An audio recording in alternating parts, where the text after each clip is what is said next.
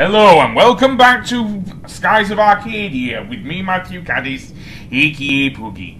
So we're inside the Dark Rift, and today we are going to start exploring this hellhole of a dungeon.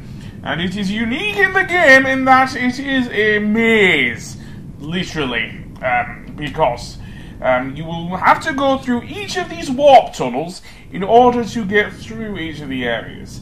The problem with this is that sometimes they will lead you to back to the beginning if you go into the wrong one.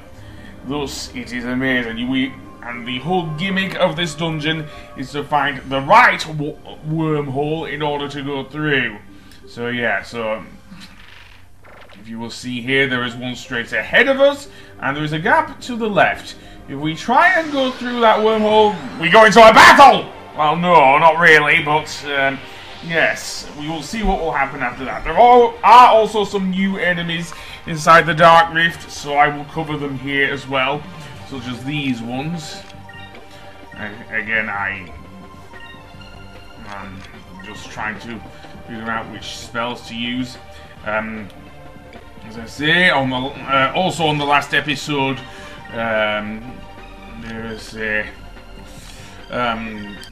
Fina learns Sacrum, so at least that's something for healing all of the party. So yeah, the downside is it does cost a lot more SP as well.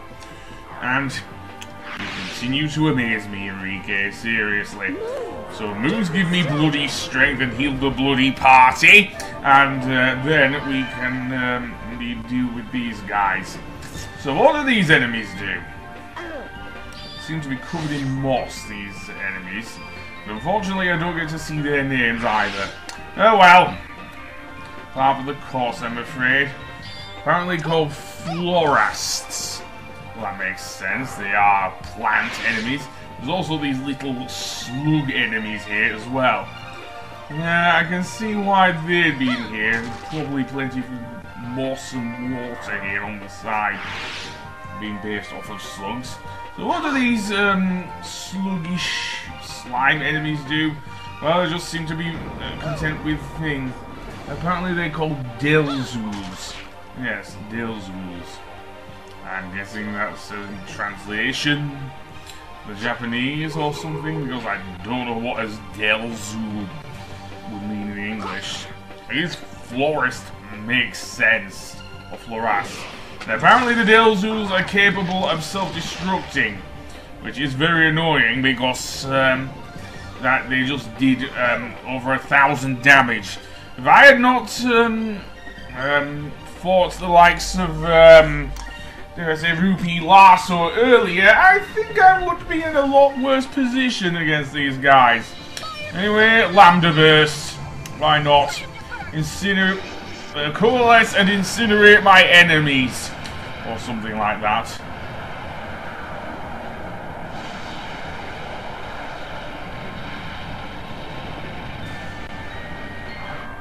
There we go. Yeah, that didn't do too much though. We're already low on HP. So, let's see what happens when we go through this wormhole that is ahead of us. Because, yeah. Please note that here there is some music playing. That will change once we go through the wormhole. And that is a big clue also when we go through as well. It is also probably a good idea to stock up on healing items before you enter the Dark Rift. So if you go to either, well, any of the towns really, you can get, I think you can get some in Esperanza. You can definitely get magic dew inside Sailor's Village, because they're definitely selling both Sacrum crystals and Sacrolent crystals. So we go inside this wormhole and see what happens when we get to the other side. Because once we get to the other side, well, let's see.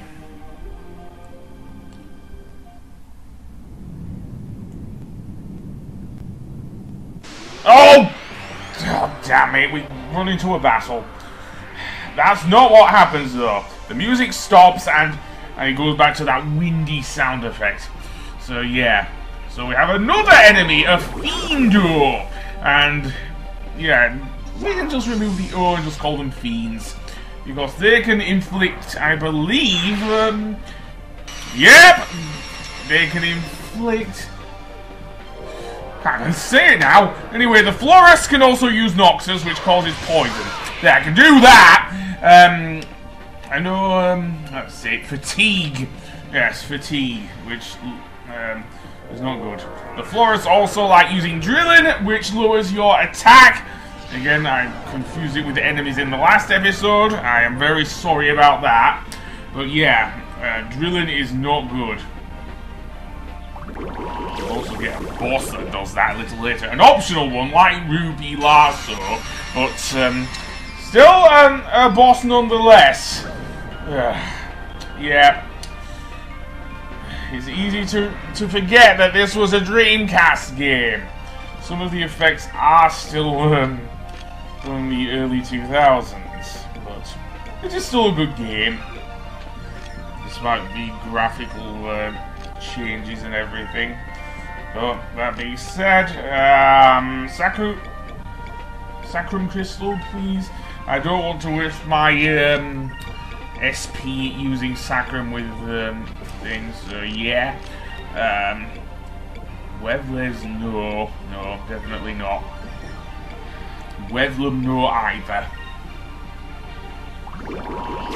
Yeah, that whole bubble animation, that reeks early 2000s video gaming in my opinion. Which is nothing wrong with it, I guess. I mean, the early 2000s were a good time for video gaming, what with the Dreamcast, not only the Dreamcast, but also the PS2, the Dreamcast was going out of fashion by 2001, the GameCube, the Xbox, yeah, those were good consoles, even although the Dreamcast was also going out of fashion because the PS2 and the PS1, that matter, was kicking its ass, but never mind that. Yeah, some of these effects are really cool. I mean, the whole magic hex below Vice there when that drilling spell was cast. In fact, whenever any spell is cast, that looks cool. It's just that bubble animation. Oh boy! Seriously, you don't want to go all PowerPoints on yourself. And yes, I am using Curia on Enrique there because I want to get rid of both the poison and the fatigue on him. So yeah. Ouch. Good. And he's confused! Vice is confused, which is not good. Yeah, seriously. You can attack your fellow party members, yada yada yada. You kind of get the gist with that with many JRPGs. So I do want to use Curia on him. And Florist, I want to use... I'm not sure if I should have used Pyrez. She has not yet learned Pyroma, which is the other reason why I've got Fina on the Red Moonstone at the moment. Again, so yeah. So let's get rid of those statuses off of Vice, because I don't want to deal with that. So achoo. You're gonna inflict some shit on me? Yes, you are. Okay, no, you're not! Never mind! So he goes down and we are done. So, let's see what happens when we get to the other side of the rift. Because we heard the sort of noise and I can't replicate it because I'm lazy as hell. So yeah, we are back at the beginning. Seriously. This whole thing takes us back to the beginning. So, let's see what happens when we go down... when we turn to the left then in that area. So yeah, I did actually leave the area and saved, although there is a save point within the entrance area of the Dark Rift, so you don't necessarily have to. If you go to the left through the thing there, you will end up eventually going through this wormhole, which will take you to where you want to go. Yes. Let's say this whole area is a frigging maze. It's very annoying for that. So what do we have here then? A couple more Fiendos, but didn't see the other one. Surax. We have seen them before. So yeah. And let's see. You're gonna use that on me. Ouch. So you go for it there, Enrique. Very nice. And you attack. You don't protect.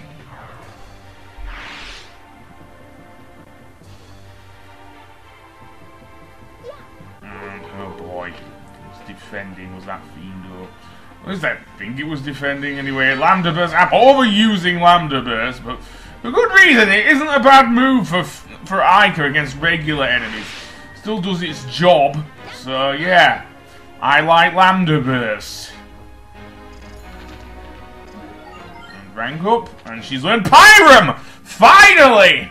A level 3 fire spell. So in this area, you will see a bunch of these, what look like mini black holes.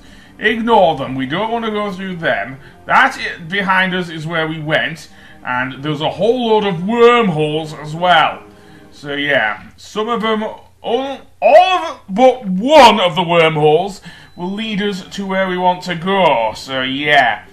You can see there, there's a bunch of these things, and if we try to approach them, nope, they're just for show.